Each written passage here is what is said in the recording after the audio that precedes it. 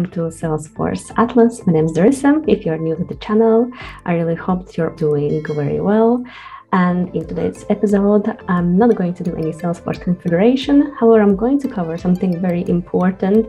It's going to be VLOOKUPs. As all of you Salesforce administrators, you know, very often we have to mass update or mass import data, completely new data from an external system. And the only way you can link and create clean data in your system is by making sure that you have linked the right IDs, the records. And I'm just quickly going to cover the formula. Feel free to use this Excel VLOOKUP formula in one of your mass data imports. And in today's episode, I'm going to share an Excel sheet. So I'm not going to be working in my Salesforce environment.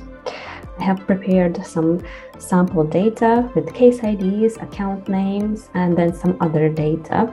Now, what I would like to find is IDs.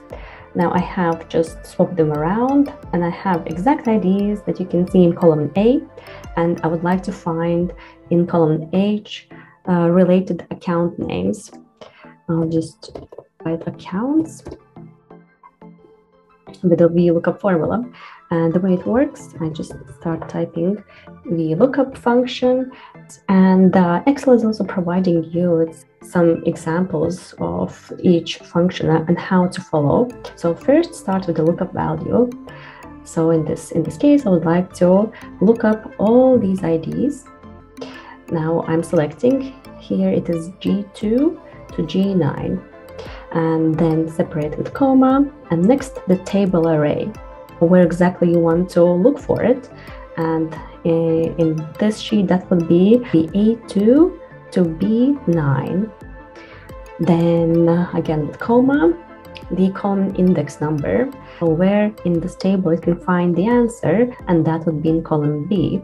And if you count 1, 2, that's column 2, you have to put a number. If the table would be, let's say, in here, then you wouldn't count as 1, 2, 3, but you would count C as number 1. It would be 1, 2, 3. And just in this case, it actually started an A, so it is 1, 2. The answer should always be on the right. It should be from the right of your table array. So it can't be on the left. Account names shouldn't be in A, and the IDs shouldn't be in B. And I'm going to separate it with a comma.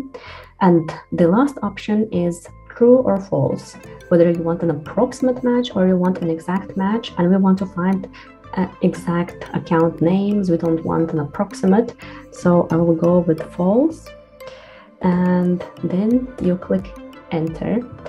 Now what happens, it pulled the Grand Hotels, and I can just quickly clarify.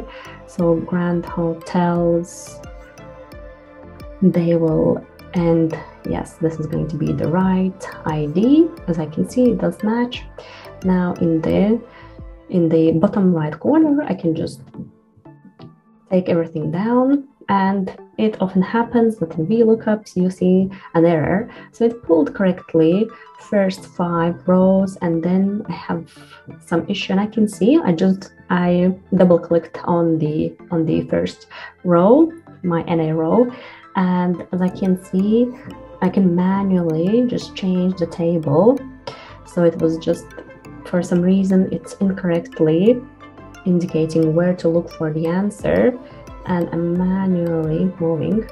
Maybe because I was just working on the sheet before, and it is, if you have large amount of data and you can't really do this manually, I would suggest starting with a new sheet, clean data, swap around your columns, and then you will find all the fields.